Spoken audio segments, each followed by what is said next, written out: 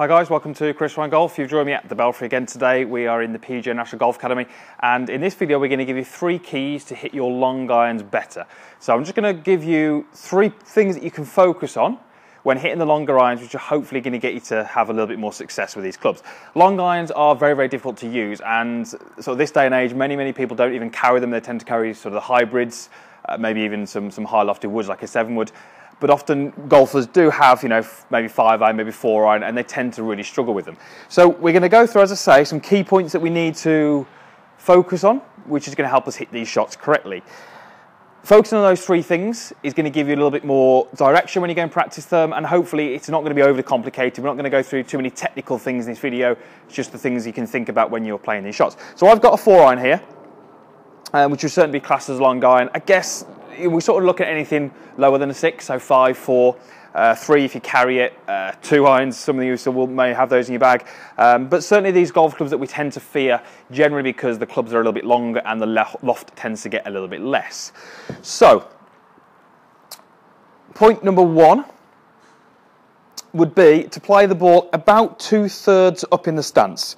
So as I take my address to the camera there, you can see hopefully the ball is certainly forward of centre, so it's a little bit close to my lead foot, but it's not quite up where maybe the driver or the fairways would be, not quite up off that front heel. So I'd say it's about 2/3 forward. From there, that's going to give us hopefully some better impact conditions with the golf club. So the first point would be make sure that golf ball is slightly forward of centre in the stance, about 2/3 up closer to your lead foot. The second point would be to try and focus a little bit more after the golf ball, and also trying to feel that we finish very much towards the target with as much weight as we can on this lead leg. Many golfers tend to play these long irons, see the lower loft, so in this case with a 4-iron it's about 24 degrees, and tend to fear the fact that the ball's not going to get airborne. So what they'll often do is they'll often move the ball too far forward in the stance, but we've already covered that, and then they would tend to leave a little bit too much weight on the back leg, believing that this is going to help them get that ball higher into the air. Anytime we have too much weight back, we are generally going to find that the contact point can be middle, this way, but it often gets quite low in the golf club, so maybe the first couple of grooves.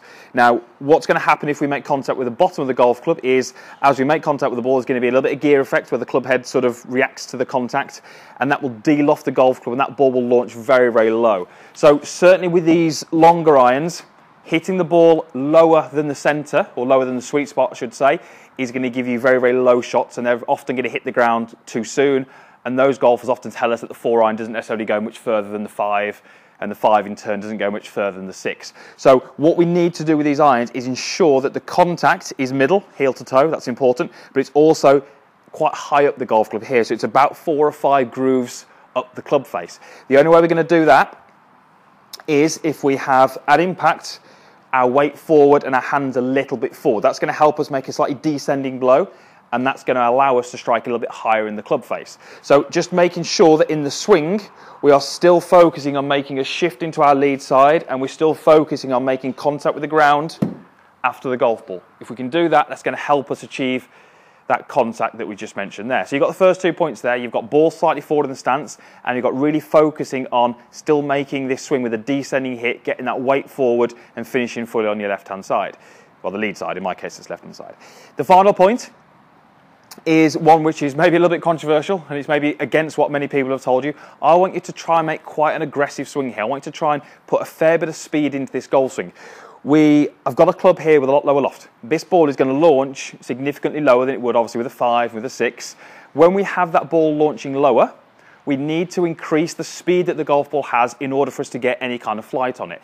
If we don't have much speed, then these clubs are not going to go longer than, say, a 5 or a 6-iron, because it simply doesn't work. If we launch it lower, with lower speed, we don't get the carry. So really, it is really, really important that we actually create some swing speed, and when we make contact with that ball, we impart some more power through it, and we get a little bit more speed in that golf ball. So certainly, if I was to take my starting position here and make what would be classed as a pretty decent swing, but a very, very slow speed, that ball's not going to get any airtime. It's launched so low that it just hit the ground after about 60 yards. So, as I say, it's a little bit more controversial. Most people are telling golfers to sort of slow the swing down and smooth it down. In some shots, that's going to work. You know, slowing the swing down, putting a bit more tempo in it might help you. But with these long irons, to hit them well and to actually get the most out of them, we need some speed. And that's kind of more down to physics than anything else. We don't necessarily need to change the mechanics of our golf swing, but we do have to change some things that happen at impact, and having a little bit more speed in the golf ball is going to be one of those points. So, setup, ball's got a little bit more forward. You're going to make sure you have more weight forward at impact, still trying to hit a little bit down, don't lean back, and you're going to make quite an aggressive swing through. We want plenty of speed. That's going to really, really help you. It's going to give you the height that you need from these clubs. So let me go ahead and hit one. So I've got a 4-iron here, so I've got my ball, say about 2/3 forward. I'm going to have a little bit of focus, about 2 to 3 inches in front of the ball, and I'm going to try and put a little bit of speed into this swing, and let's see if we can get that ball flying as we want it.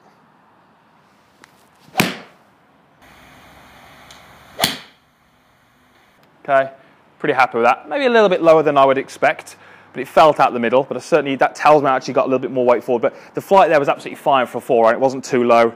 The carry looked about right, and I would be pretty happy with that on the golf course. So just focus on those 3 things. If you remember those 3 things, you're hopefully going to hit these a lot better. A lot of golfers do come to me and say things like, I'm really struggling with my long irons, can we have a look at those? And really, we can do, but there's nothing technically that you do different with these clubs. Because you can hit your 7-iron, then we need to take that same swing over to the long irons. We just have to maybe tweak the setup a little bit, maybe change what the golfer's sort of trying to do, their sort of perception of what they're trying to do, and maybe just, you know, educate them a little bit in actually how these clubs work and what we actually need to get these golf balls flying better through the air. The 2 key points there, I would say, strike point and the speed. If we can get the strike higher in the face and we can have a little bit more speed in the golf ball, you should find that the ball flies a bit higher and the distance is there, therefore reflected in that. Okay, so hopefully you remember those 3 points. You won't fear those long irons as much as you do now, and hopefully when you're on those long par 4s and those par 5s, you'll hit better shots, and hopefully your score will reflect that.